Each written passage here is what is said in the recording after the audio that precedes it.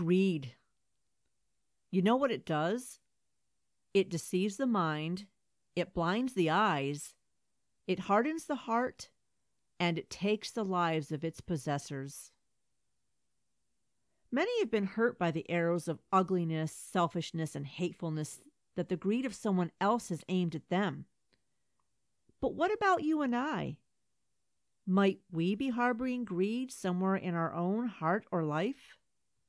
In today's episode, not only will we take a look at greed and explore where greed just might be hidden in our own lives, but we'll also take a look at the cure for greed as well, because yes, there is a cure. So stay tuned, because today is the day you're going to shine the light on the darkness of greed and conquer it. Hi, and welcome to One Little Candle, a place where God's people can come to be encouraged and inspired to be the light that God calls us to be. And when our flame is burning bright, we can't help but light the flame of others along the way. Don't think that you can make a difference in your little corner of the world? Yes, you can, because all it takes is one little candle. I'm your host, Rebecca Berschwinger. Thanks for joining me for today's episode.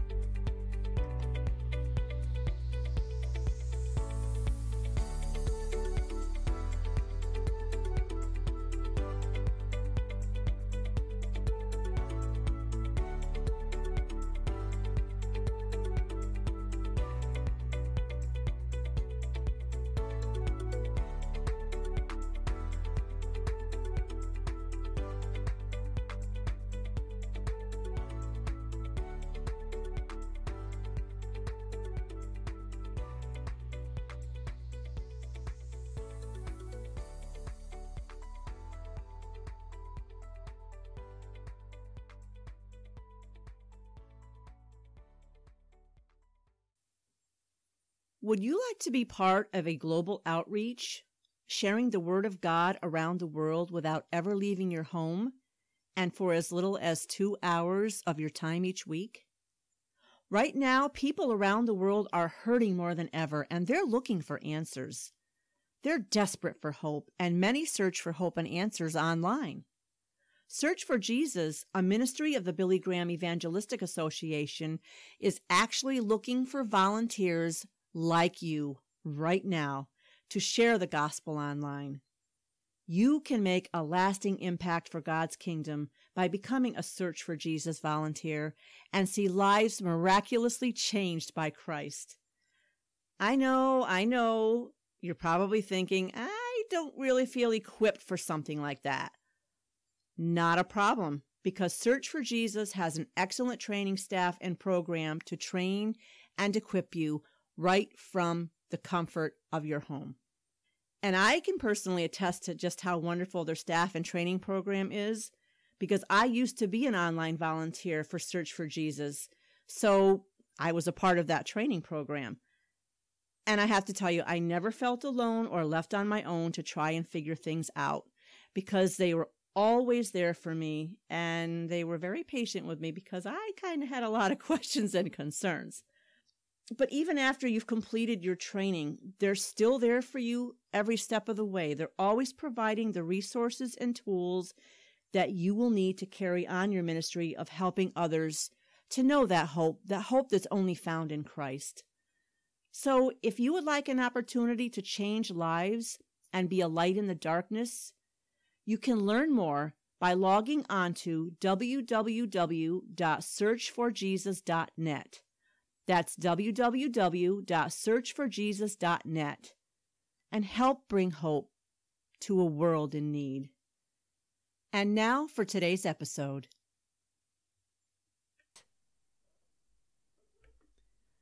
Hi, everyone, and welcome back.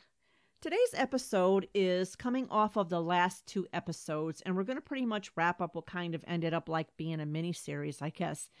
If you haven't listened to the 2 previous episodes 1 and 2, I would really encourage you to, so you can kind of even have more of a grasp of what we're talking about today and why we're even talking about greed. But even if you haven't, trust me, you're going to get a lot out of this episode. Originally, I wasn't even going to do an episode on greed, But I woke up one morning and the first thought in my head was, maybe I should do an episode about greed because I had been thinking about a piece that I had written when my siblings and I were right in the middle of the worst of the battle for trying to settle our dad's estate and the war that was kind of going on at the time.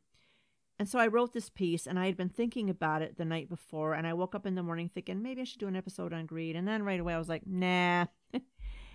But I went up to the kitchen to get myself a cup of coffee. And while I was up there, I felt really compelled to go over and check out my little flip calendar. I have this little flip calendar with words of wisdom for Billy Graham that I keep on there. But I hadn't looked at this thing in like 2 weeks. But for some reason that morning, I felt compelled to go over and see what the day's reading was. And of course, guess what it was about? It said this: a close relative of covetousness, greed, is quite possibly the parent of more evil than any other sin. Greed cheats, robs, murders, and slanders in order to achieve its desires, and each of us is born with greed in our nature. The Bible teaches that greed is idolatry because it places things at the center of our lives instead of God.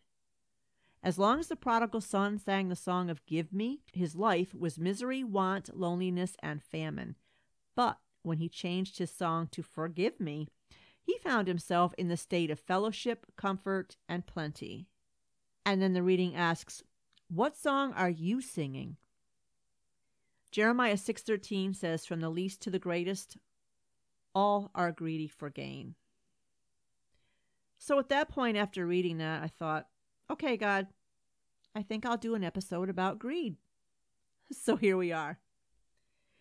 Now, I had shared with you the effects that greed has had on me and it's had on my family, the effects of someone else's greed on us. But today, I'd mostly like to talk about the effects of our own greed and what it has on us. Yeah, you heard me right, our own greed.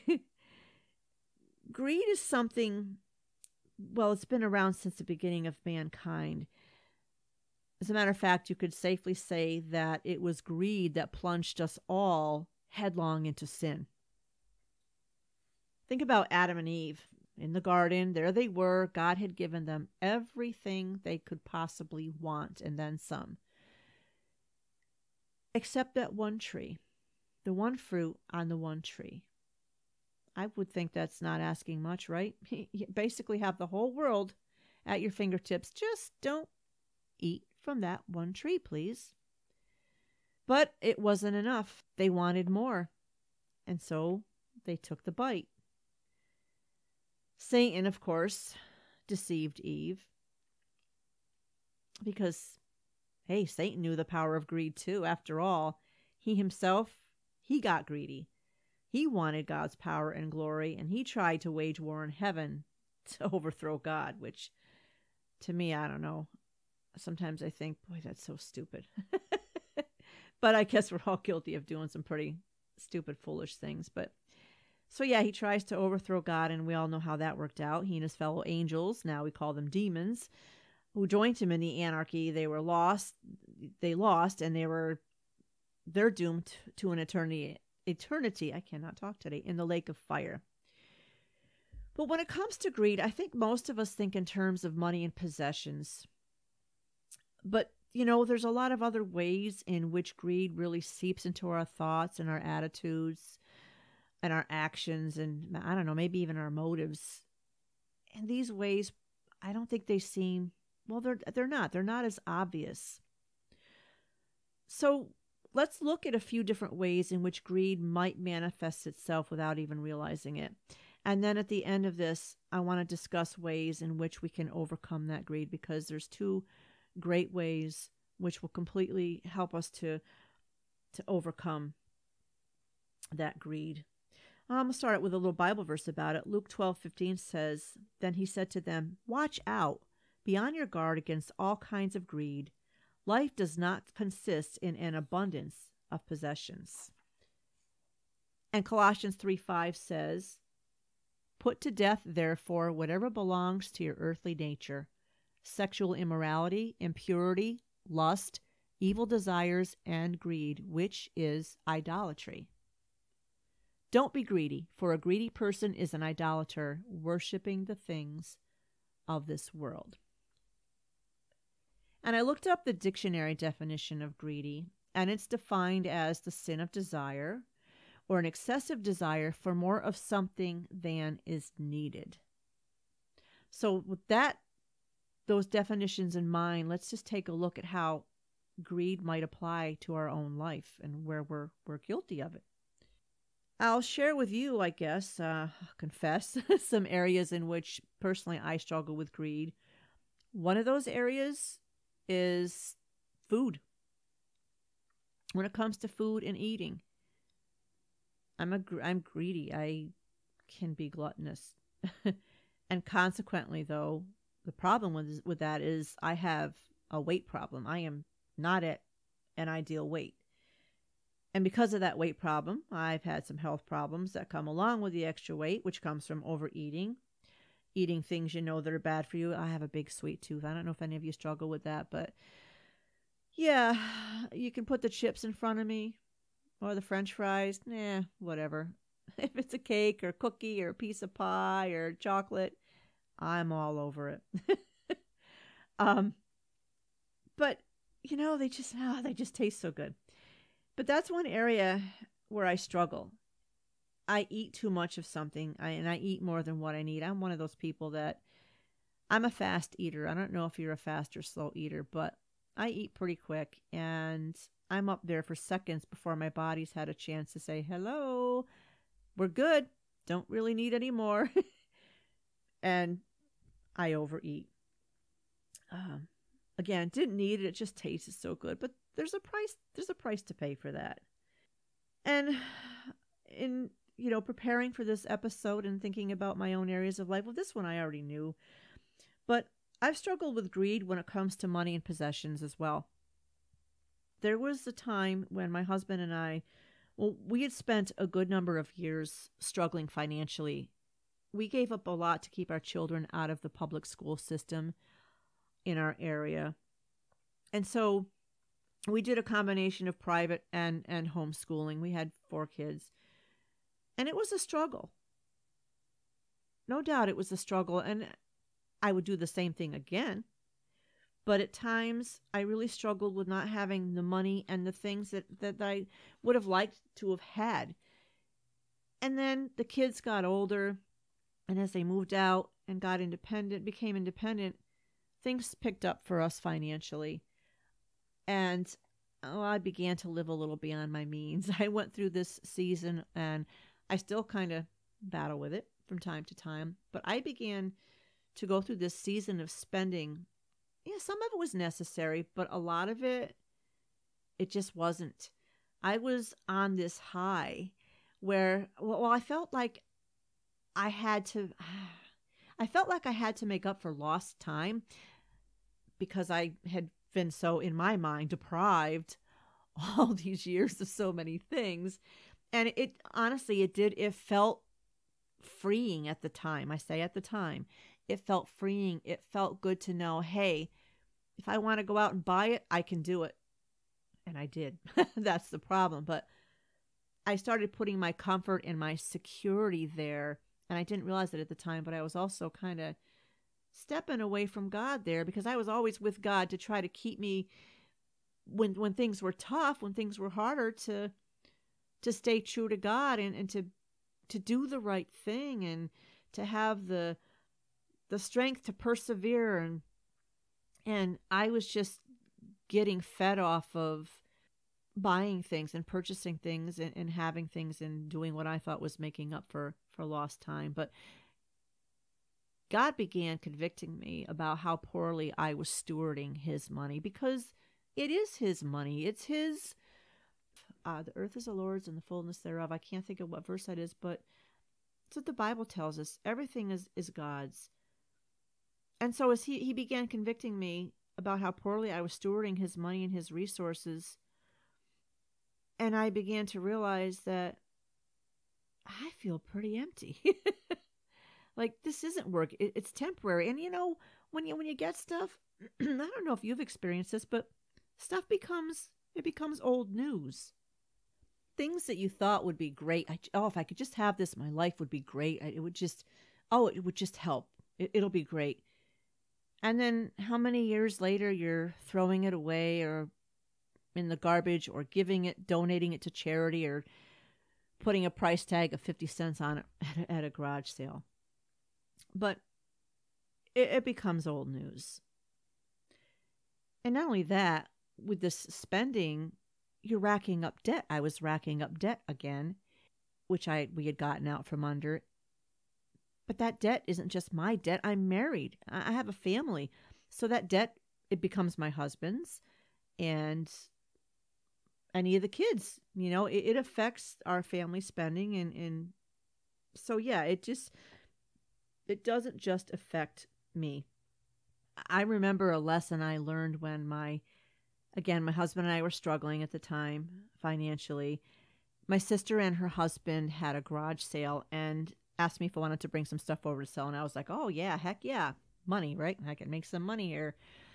So I got a bunch of stuff together to sell. And of course, I put the price tags on. When I put the prices on it, I put the absolute most I thought I could possibly get for these items. I marked it as high as I dare mark it, hoping that someone would be willing to pay that price. So my sister and her husband, they had a lot of nice things for sale there. And the customers started coming and they're milling about. And I'm sitting there, with my little calculator all set, to add everything up and, got my change to make change. Well, long story short, my sister and brother-in-law sold a ton of stuff. Yeah, people would come up to them and ask them about it, and they were either giving stuff to people for half the price that they were asking for, or sometimes just they were giving it free. Just take it. It's good. We got our use out of it. Just take it. And I'm like, wow. I'm thinking, nope, not me. I'm going to get all I can for this. But after a while, God was convicting me. And I was even thinking, I wish I could be like that. And I could have, right? Nope. I chose not to. I refused to be generous, and I stuck with my greed, my desire for more. Again, brother and sister-in-law, or sister and brother-in-law, made out really good. They sold a lot that day, walked away with some decent cash. I walked away with nothing. Well, I can't say I walked away with nothing. I mean, I walked away with all the stuff that I had come with. I had to load it back up into the car and go back home. And I remember pulling out of the driveway that day, and I'm driving away and just thinking about how successful the sale was for them and realizing just how my own selfishness and greed really did me in. And I knew I needed to be like them. And I remember asking God on the way home to just please help me to be like him, or to be like them. Not to be like him, of course. And, even when it comes to this podcast, I can see where greed can set in. I mean, I've been writing for years, and I was a blogger before I decided to jump into the world of podcasting because I like to talk more than I do write. But, when you're doing those social media accounts and you're trying to get followers, well, sometimes that overtakes the priority of actually just getting the message out, God's message. Because, you want this big platform, you want to have followers, and that's okay. I mean, for here, of course I want followers and subscribers because I want to know that through God and for God and with God's help, I'm making a difference in people's lives, that I can glorify God by sharing his truths, shining a light in the dark place, helping others to do the same, helping each person to be that one little candle. But I got to keep that in check. You got to keep it in check. Social media, I think, really brings out the greed in a lot of us, whether it's greed for followers or greed for likes or just even attention, right? But what I did here, and it's right in front of me, and I'm looking at it now. It's behind my microphone, but I printed out Colossians 3:23. I put it in a nice frame, and I can look at it as I'm recording. And it says, "And whatever you do, work heartily as for the Lord and not for men." Just as a reminder that, hey, Rebecca, you work for him. It's about him, and it's about that person who's listening to your voice. It's not about you. So, recap. Greed is definitely about money and possessions, but it can also be for attention, followers, right? Success in a ministry or your job. And no one is exempt from it. I mean, we all can, no matter who you are, you can fall prey to greed. And I know pastors struggle with this. Sometimes you have pastors, and God love pastors for what they do, but some of them struggle with wanting a large congregation. They want the pews filled. A full church says to them, successful ministry. Or perhaps they want to fill the pews because they can fill the offering plate more. But the problem with that kind of thinking, that greed, and believe me, it does happen, and it's led to the problem of a watered-down, sugar-coated gospel, right? Because you're trying to get people in, and sometimes when you're trying to get people in for those reasons, you compromise, and it doesn't matter. You become this, what they call a seeker-friendly church. You look for worldly ways to attract worldly people, new members, and you get them in, but then you got to keep catering to them. And so you're going to have all these worldly, carnal, so-called Christians sitting in the pews each week. And, well, those kind of people, you can't really talk about hell. You can't really talk about the extent of our sin. You can't really talk about hot-button cultural issues that are really creeping into the church. You can't talk about all these things for fear of offending people and having them leave. And there's, you have the prosperity gospel. So you just all these things that affect us, and they affect the kingdom of God when greed comes into play. And oftentimes we don't even know that it's there, but it is. So what about you? As I'm sharing some of these areas where I've been greedy, or where greed can hide out, and present itself, is God convicting you in some areas? And if he is, don't be afraid of it. Please embrace it, even if it's painful. Because remember, God doesn't condemn us, but he convicts us. He lovingly convicts us. And sometimes it's painful, but he does it because he loves us. He wants us to grow. He wants us to grow in him. He wants us to grow closer to him, and he wants to help us overcome sin. And greed causes us to, well, obviously, if we're greedy, I think you could say we have an ungrateful heart, right? For what God has already done for us, what he's given us. And if we're greedy, I'm going to assume that we're not being very generous. Because greed, well, it wants more for itself, right? Luke chapter 12, verses 20 and 21 speaks of the rich man who was storing up treasures for himself, but he was neglecting the kingdom of God. It says, "But God said to him, 'You fool, this very night your life will be demanded from you. Then who will get what you have prepared for yourself? This is how it will be with whoever stores up things for themselves, but is not rich toward God.'" So here's some more things about greed. Greed does not love. Greed is destructive. It is selfish. It's insensitive. Ephesians 4:19 says, "And they, having become callous, have given themselves up to indecent behavior, for the practice of every kind of impurity with greediness." Greed steals life, Proverbs 1:19. "So are the ways of everyone that is greedy of gain, which taketh away the life of the owners thereof." Greed brings conflict. Proverbs 28:25, the greedy stir up conflict, but those who trust in the Lord will prosper. Greed ruins families. Proverbs 15:27, whoever is greedy for unjust gain brings trouble to his family, but whoever hates bribes will live. And greed warps leaders. Isaiah 56:11, yes, they are greedy dogs which can never have enough, and they are shepherds who cannot understand. They all look to their own way, each one to his unjust gain, without exception.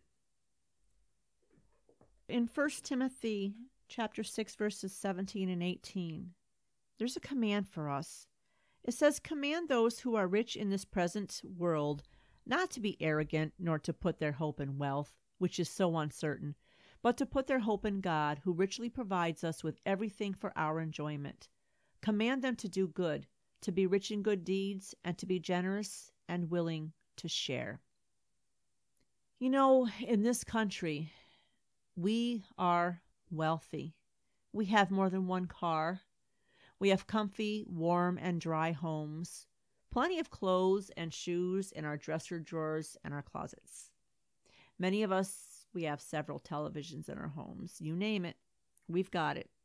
Indoor plumbing, refrigerators, stoves to cook our food on. Oh my goodness. Any kind of luxury you can imagine, right? So in that verse in 1 Timothy chapter 6, it says, command those who are rich in this present world. That's you. That's me. Think about how many other parts of the world live. We are the wealthy that God is referring to. He's not just talking about the millionaires and the billionaires. He's talking about us. He tells us to be generous and willing to share. But as sinister as the greed is, call it the big G word. Greed doesn't have to rule us. It doesn't have to ruin our lives, and it doesn't have to ruin the lives of those around us. There is a cure for greed, and actually they happen to be two G words, two more G words. The words are generosity and gratitude. So let's look at generosity first, okay? When we're being generous, we're not focusing on ourselves or our own wants. When we're generous, we're focusing on what others need, right? We're others focused. I think sometimes we forget how rewarding it is to give. Yeah, receiving feels great. It does. But giving, it's a whole different kind of feeling. Receiving feels good, but I don't think it feels rewarding. Giving feels rewarding. And as far as generosity goes, there's a lot of ways to be generous. It's not necessarily with money or things, although those are great ways too. But we can be generous with our time. We can be generous with our service, our love. We can even be generous by sharing the gospel. Let's be generous with the gospel, right? Let's be generous with the knowledge and the wisdom of God. So yeah, there's lots of ways to be generous.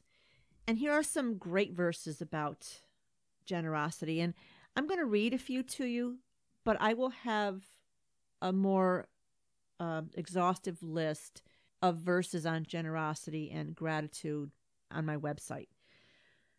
Okay, so generosity. Proverbs 11, verses 24 and 25 says, one person gives freely, yet gains even more.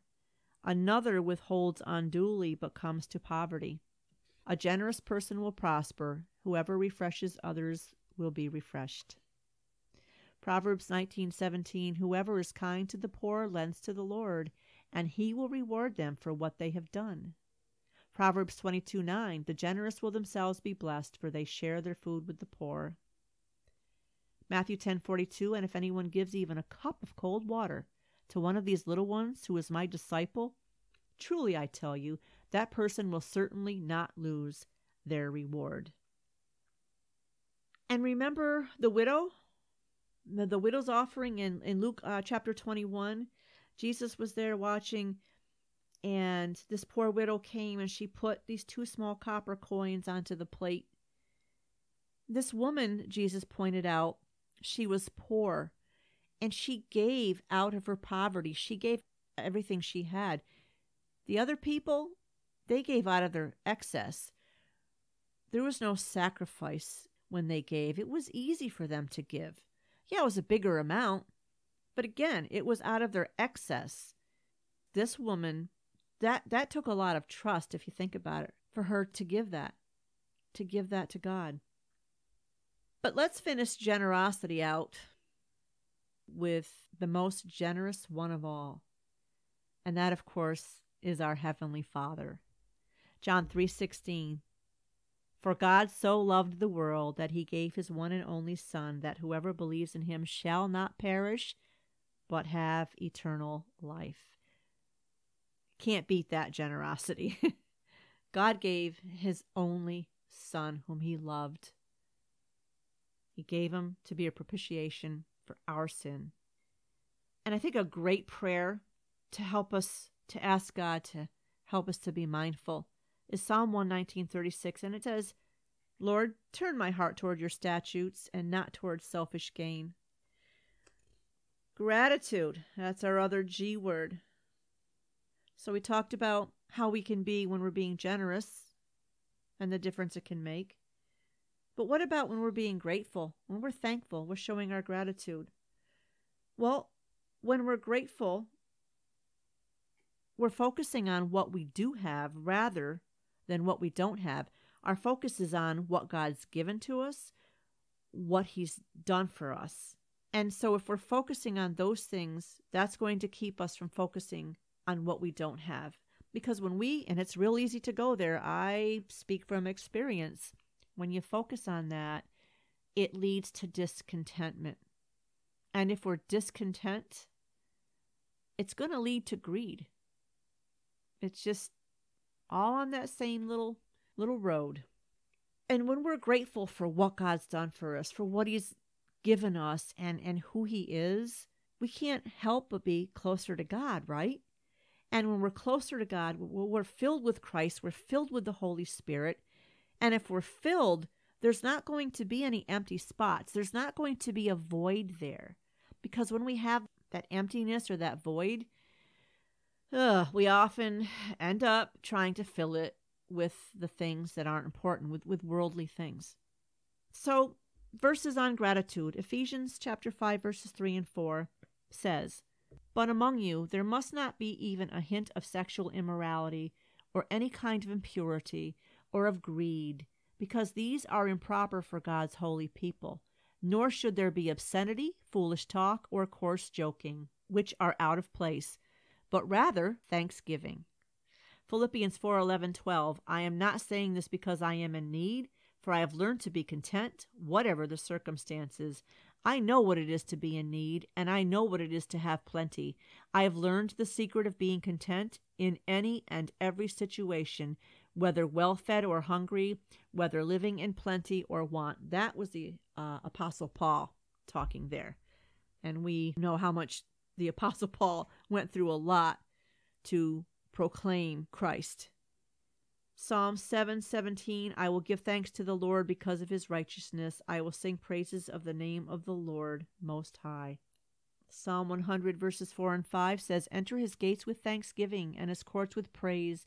Give thanks to him and praise his name, for the Lord is good and his love endures forever.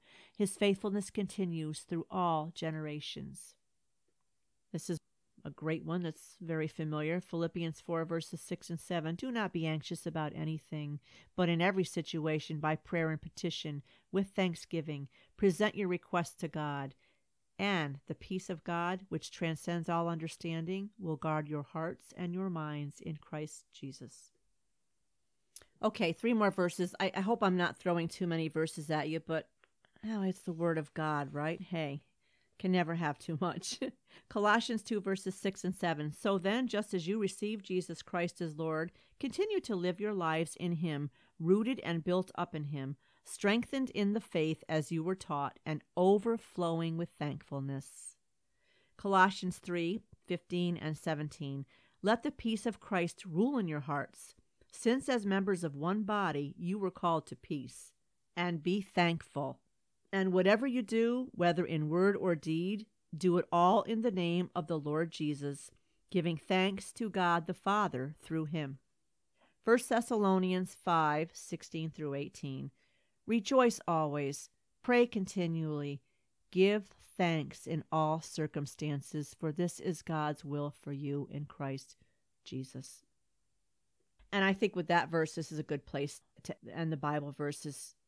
You know, God's will for us, it is to always be thankful and to be generous, to share our blessings, and in all ways to acknowledge him in those blessings. Because God, he's our provider. He never fails us when it comes to that, when it comes to providing for us.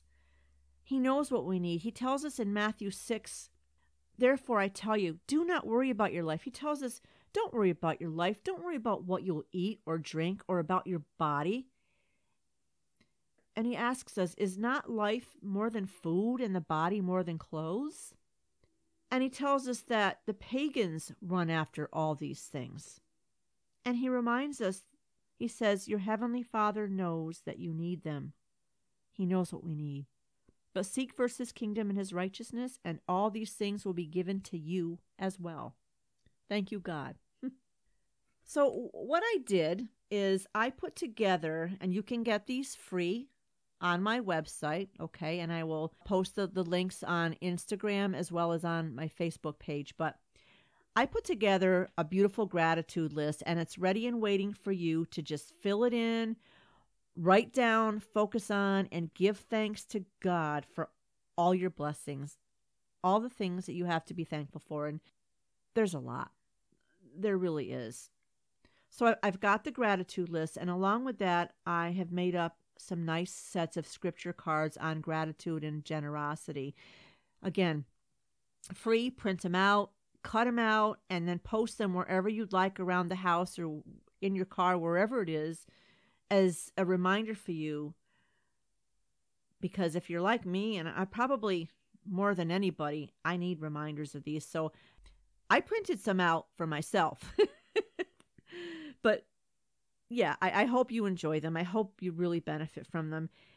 And the other thing I have is a worksheet on generosity. I printed out this worksheet to kind of get your mind flowing and thinking a little bit about ways in which you can be more generous. And you can get these things if you go on to my One Little Candle website. It's at www.onelittlecandlepodcast.com. www.onelittlecandlepodcast.com. If you'd like to go beyond this podcast and get in on the conversation, you can join our Facebook community. We have a group page, and that's called Candles Together. Candles Together on Facebook. There's also a Facebook page, One Little Candle Podcast. It's just some extra encouraging, inspirational things, notifications of new episodes, and just kind of direct you to where you can find some freebies and promos and whatnot going on. So, because I like to throw those unexpected goodies in there for my followers and subscribers. So make sure you're subscribed or you're following if you do want access to any of these things. Okay, song of the day, or should I say songs of the day. Usually I post a song at the end that kind of ties everything in, but today I have songs because there was just so much.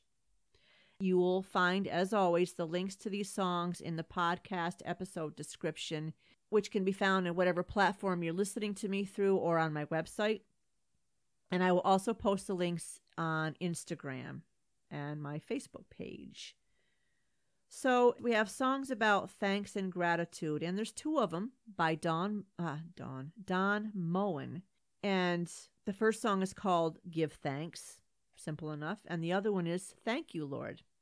And then we have songs on being generous and giving. The first song is by Matthew West, and it's called Do Something. And then we have one of my favorite groups. It's Casting Crowns, and this song is called If We Are the Body. And one more song, and this isn't about us giving. This is about the giver, the most generous one that we know, giver of all, and that is our Lord. And the name of that song is called Generous Giver, and that's by Music Meets Heaven. Again, you'll find the links to the songs, podcast episode description, on social media, or my website. So until next time, I would just like to really encourage you, let your light shine. Let it shine by making an extra effort this week to be mindful. Be mindful of God's blessings. Focus on what you have instead of what you don't have. And then look for ways in which you can be more generous. Maybe there's someone you know that's in need. Be more generous to them. Be generous to them this week, because you know what it'll do? It'll keep your flame burning bright, and it'll shine a light in the darkness. So you go out there and be that one little candle. Thanks for tuning in. Take care, and God bless. Do you want to know more about God? Are you looking for true peace and hope in your life? Well, true peace and hope, that's only found in God.